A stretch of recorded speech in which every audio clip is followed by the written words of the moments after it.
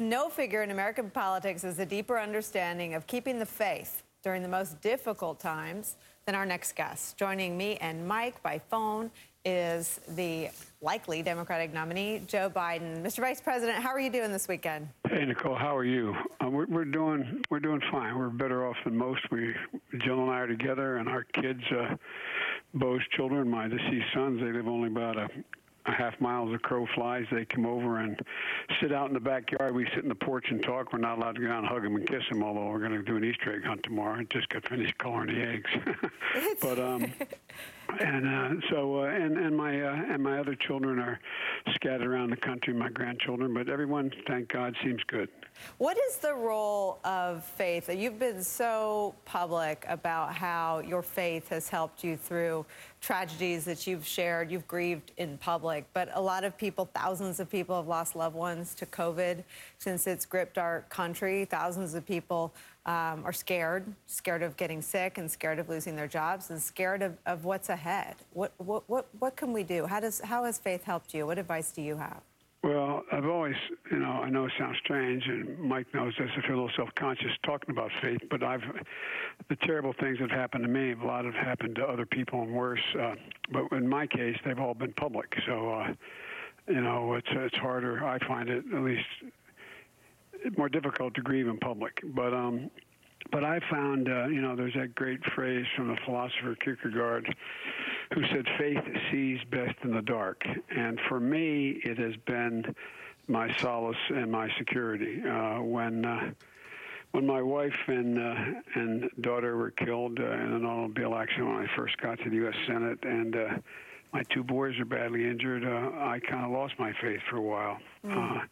But the boys, my boys sort of brought it back. And what I found was that I found solace in the knowledge and the belief, and I'm not proselytizing here, that for me it was a place where I could go, a private place. When I go to Mass, I sit in the pew, and it was like I was all by myself, even though the church could be crowded. It was a place for me just a comfort zone where I was. I was raised in a Catholic family, not that it wouldn't be any different than any other family, and went to Catholic grade school, and the church just sort of became a foundational place for me. It just was a place of security. It was like, saying the rosary for me is like, I guess for some people, meditating.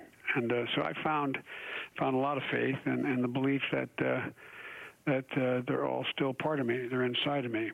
Bo's my soul is still there, and I found it that it gave me purpose, and I think for most people, and they find it different ways when they go through something very, very difficult, it's very hard to find purpose, a sense of purpose in your life, and for me, I was found it through my faith.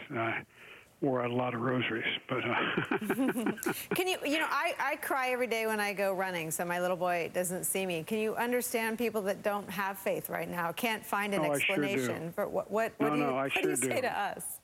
Well, look, I don't think you have to have faith vis-a-vis religion. I think you have to have faith in terms of what you're part of. As you run and cry, the thing I just remind you of, and you will be reminded of, is that beautiful son you have, the little boy. Whatever it, look, I remember when everybody used to say, and Mike talked to me about this one time, that after my children were injured in that accident where they lost their mother and their sister, I started commuting every day from D.C. because I didn't plan on staying. And I've made they tell me over 2 million miles round trips on Amtrak. Everybody thought, well, isn't he a nice guy? He goes home to see his kids every night. No, I didn't go home to see them. I needed my kids. Yeah. They're the ones that got me through it. I'd go home and lie in bed with them, scratch their back, no matter what time it was. And we'd say through the Hail Marys and go to sleep, but they'd tell me about their day. But I knew it was and it wasn't so much faith. It was a connection.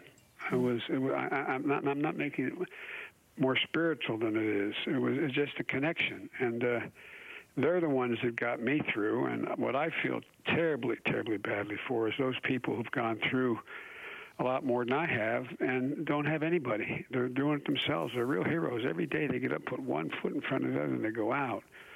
And for the longest time, I didn't. I just lost my faith. I didn't think how could a benevolent God do something like that kind of thing. I'm sitting at my desk here, and I have a. I've told Mike this before. There's a cartoon I have that was from my dad. I guess I was feeling badly about myself one day, long after my kids had, my wife had died. And it's a cartoon by a guy named D.I.K.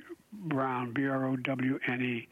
And he went up to a Hallmark shop and he bought it, and there's two frames in it. And in this brass frame, it's about 8 inches long and a couple inches high. And it's a picture of Hagar the Horrible. It used to be a cartoon character. And you see his dragon ship has crashed into the rocks, and he's standing on top of the rocks, and his ship's aflame.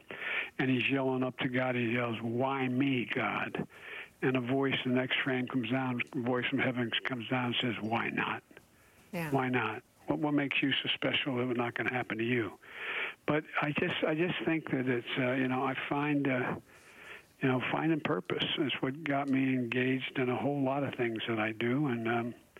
But I think it's just, but it doesn't even have to be. I'm going to get in a lot of trouble with religious folks out there, but it doesn't even have to be religious. It's just something that gives you the ability to go inside yourself and just find some peace. Mike Barnacle. Mr. Vice President, tomorrow is Easter Sunday. We've gone through Good Friday. We've had Passover. Many churches and temples have been closed. But to your point about faith and purpose, you can have both faith and distinct purpose brought to you from your faith without ever entering the doors of a cathedral. You can have that with just carrying the rosaries in your pocket, with carrying the rosaries in your pocket each and every day. But I get the sense from walking around and going around, as you know, I don't do much other than walk around. There seems to be an empathy drought in America today, an empathy drought. Yeah. What do we do about that?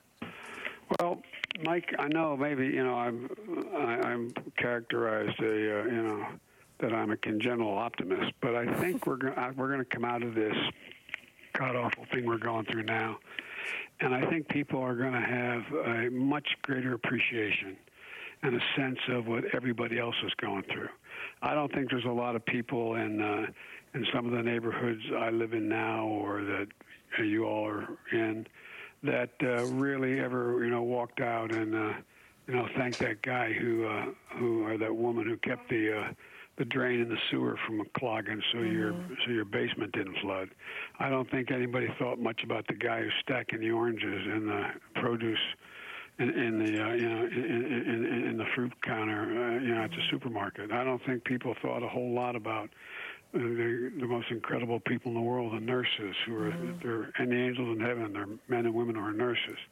And I think all of a sudden there's this dawning on people that there's no way they could make it without these quiet, silent heroes. I mean, I'm really proud. I know this sounds corny, but I'm really proud to be an American. I talked about with Mike, and I think you too, Nicolle, about I thought we had to restore the soul of America. We're seeing the soul of America now.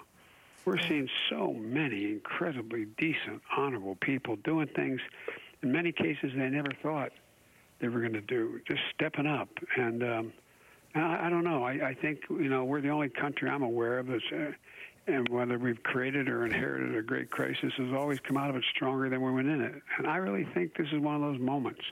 I think it's one of these revelatory moments where people are going, holy God, I didn't realize that. I mean, that person does all that and gets paid $9 an hour or $7 an hour? You mean that person risked their life and lost their life because of that? And there's the guy. When's the last time I stopped in a firehouse and said to the guys driving the ambulance, hey, guys, thanks. I don't know who the hell you are, but thanks. I mean, there's just, and you see it now, and you see people responding to it. Everyday heroes. Yeah, you're right. Silver linings. Vice President Joe Biden, thank you so much for getting on the phone and spending some time with me and Mike. We're grateful. Thanks. And by the way, my Walter Mitty dream wasn't to be a president; was to be Rodriguez. Played pro ball. Next time we'll make sure you guys overlap.